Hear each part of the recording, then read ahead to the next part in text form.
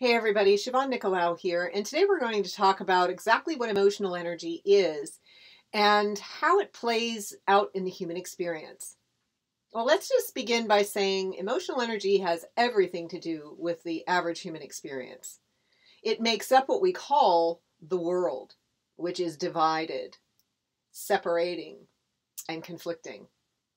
The world is literally created, or our external reality is created by how we feel about everything, and then how we express those feelings in the world. Most people don't realize that just because you take on form means you become part of the emotional energy experience, because energy, or emotional energy, is a counterpart and a component to the world of physical reality.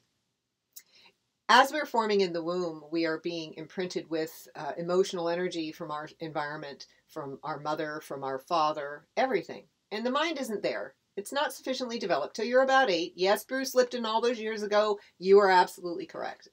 There's no doubt in my mind, after doing this work for more than half my life to transform negative emotion, I have arrived at these truths that were yet to be proven scientifically. It's absolutely true. Anyhow, so you have an emotional or a feeling experience first. An emotion is literally means energy in motion. That is a phrase that everybody's known for about 30 years now. It's being used again to drive home a point that has yet to be driven home to the masses. When you feel something, your reaction to that feeling sets the energy in motion. What that means is when you're finally able to identify with the mind through language how you feel, that divides and defines. So I am angry, and you say that. You empower that feeling, but yet you split from that feeling. Create a story about why, and then speak it. And the energy of how you feel goes out into the world to become more of the problem. That's why words are called spelling, you know? So emotion is actually denying a feeling and focusing on why you feel the way you do without addressing the feeling. Emotional energy, whether you realize it or not, is responsible for all these things that humans get fascinated with. Without emotional energy, there wouldn't be any ghosts. Without emotional energy, there wouldn't be demons. Without emotional energy, there would be no war. Without emotional energy, there wouldn't be shamanism. There wouldn't be all kinds of things. Because you have to play in the world of shadow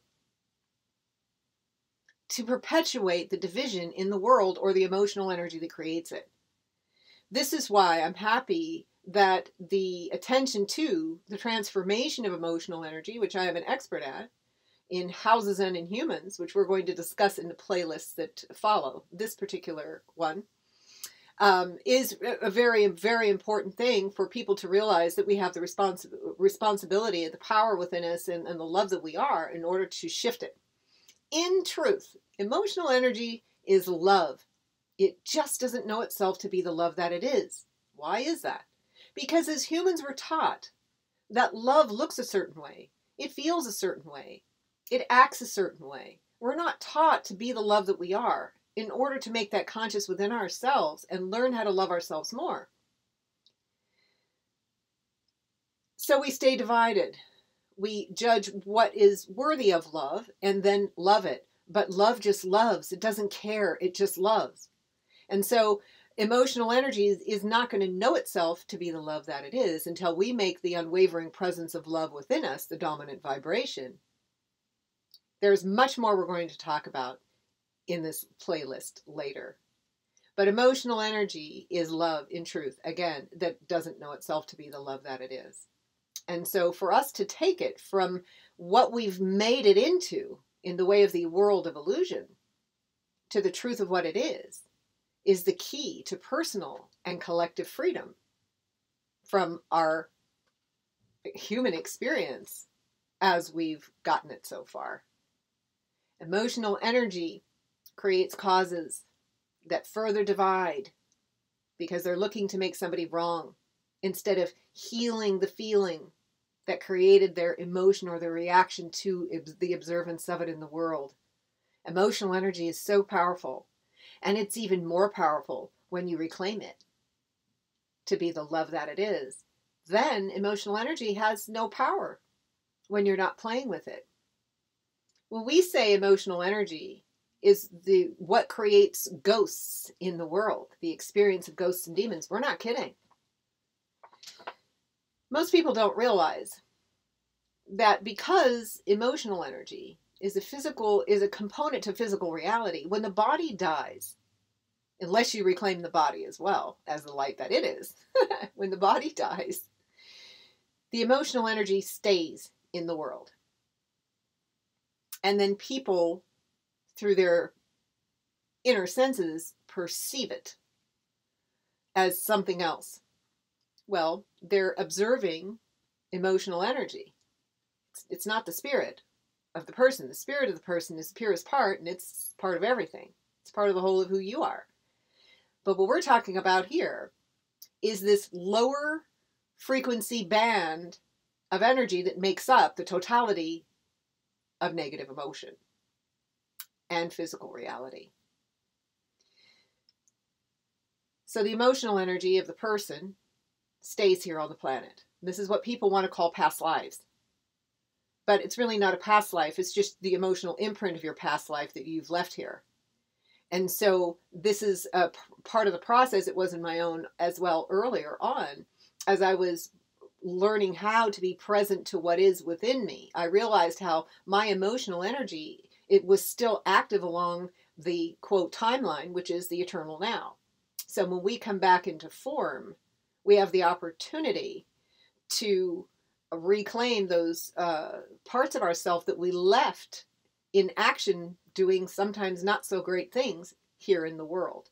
So it's literally a transformation of emotional energy within ourselves that dissolves anything that you still might be doing, because energy doesn't dissipate. That's a scientific fact. It stays.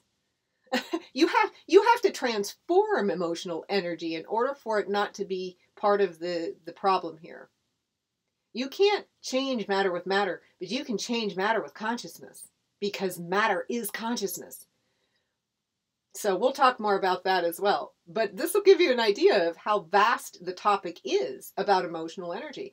And I have found that within myself, loving myself, showing these parts of me, my emotional energy that was resistant to that love, that in the unwavering presence of the love I make conscious, gives it permission, gives it safety, and softens it to become the love that it is.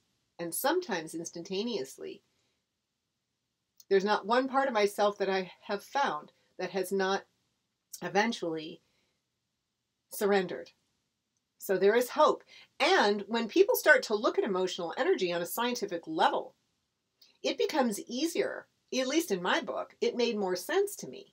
Well, gee, if this is just energy, and the essence of this energy is love, and I'm making love conscious within me, and love is the only thing that's going to work to transform it, just being that presence is enough.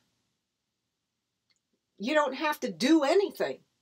You just have to utilize a few tools in order to really get to know what this emotional energy is and how to approach it from the truth of what it is rather than from the resistance we were taught was the way to deal with it.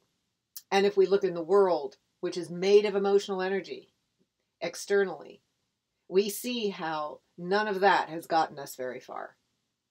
I also realize that just knowing that emotional energy is this and that isn't helpful. It's being what the essence of emotional energy is. It's actually being willing to do the inner work. So you're truly able to help people get to that point within themselves. It's more important to be the essence of being than it is to be the knowing of the being. When actually, when you reclaim the emotional energy, you're reclaiming those parts of your being, which have that information already within them. So it is a way of reclaiming your light to become the totality of who you are, which is pretty darn amazing. Emotional energy, when you reclaim it, gives you access to everything that you are, because you're not denying that part of you, which is also light. It's just so fun. So why play in the world of shadow when you can be in the light? In the world, not of the world. Means you can't solve a problem with the same consciousness that created it. Being the consciousness of love is what is within the division that you keep wanting to believe is real. So more on emotional energy and houses next.